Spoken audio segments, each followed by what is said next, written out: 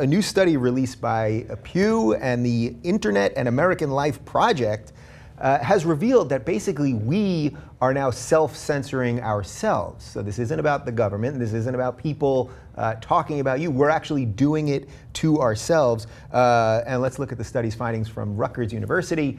They found that while 86% of Americans would be willing to have a conversation about an issue in person, just 42% of Facebook and Twitter users were willing to post about it. So this is you'll do something actually in person when it's not supposedly being recorded, but then you don't really want to make your statement when it's going to stick around for a while. And then if people think their opinions would be well received, they're more likely to post about the topic. But even the thought that some of their followers and friends might disagree led many to self-censor. So I think this is really, really fascinating because we do all this stuff online. We put all this stuff out there. We're all on Facebook and Twitter and Instagram and everything else, and we're doing it to ourselves. It's not just the government doing it to us.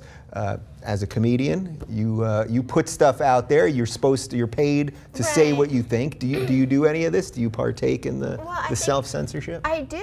I think the difference is, like I said, if I'm talking to a person and we're talking about something that's pretty dark and would agitate others, even if I make a blanket statement about something, you might give me, a response, and then I'm like, oh, you might have a point. But if you put something just cold on Twitter or Facebook, then you're drawing people that you don't even know, and then people just lose their minds. And so there's no give and take. Yeah. And because it's Twitter, because it's Facebook, like a text, you can't read exactly how people are meaning stuff. Some stuff you don't need to read exactly because it's pretty foul. Yeah. But I do think that's the reason if I put something up and then people are, I'll take it down just because it's not a real back and forth discussion, and if I do learn something from it, I'm like, hey, I don't really like my position on that. I kind of changed my mind because someone gave me a piece of information that made me change my mind.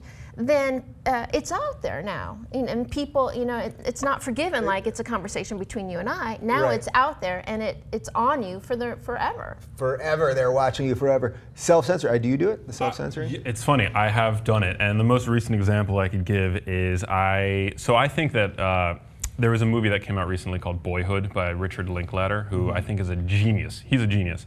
I didn't think the movie was that good, but it had like a 99% on Rotten Tomatoes, and everybody that I know was just raving about it, and I didn't think it was that good. And I was like debating whether or not to tweet that I really didn't think it was that impressive, and I opted not to tweet it because, for a number of reasons, because I felt like it was, maybe I was missing something. Obviously I self-censored, I didn't say what I really felt, but then, I thought to myself that I'm such a fan of his anyway that why would I want to say something not nice about his work, But, well, first off, thank you for unself-censoring right now. Yeah. So you didn't want to do it on Twitter, you were willing to do it on YouTube. That's interesting. You should talk to your therapist about that. Yeah, do you think it's partly because of all the apologies that we see celebrities having to make? That's when I was reading this, that's what I kept thinking. Like everybody now immediately says something and apologies, and we can list them all, from Duck Dynasty on down. Do you think that that regular citizens, are eventually going to be held to the same standards that all the public people are? And I think that's part of it. What's going on here? People are afraid that their boss is going to see something. This is what you're talking about the difference between a one-on-one conversation and a public thing. But you should be allowed to have your own political views or views on social stuff without the fear that your boss is going to see it and get fired, get you fired or whatever. Right. Well, look, if you're working at a Burger King, let's just say, and people are at the register and you're spouting some religious ideology, you know what I mean? But that's not correct either. But if you're on social media and your boss is on your Facebook, I mean, you have to expect that people are going to be negative about that as much as they're going to be positive about that. And it's there forever, and it will follow you forever. So if you are working at Burger King, let's use that example for a second. If you're working at Burger King, obviously you can't do it right to their faces. But if you then have a Twitter account that has your real name on it, and maybe it does, let's say it doesn't say that you work at Burger King, and you're writing some crazy shit. You're for the KKK, I don't know. Should Burger King be allowed to fire you? Even if you don't say you work for Burger King, but they know with a simple Google search. That's good. We're slightly off topic here, but No, I think that people should be held accountable for their actions online for sure.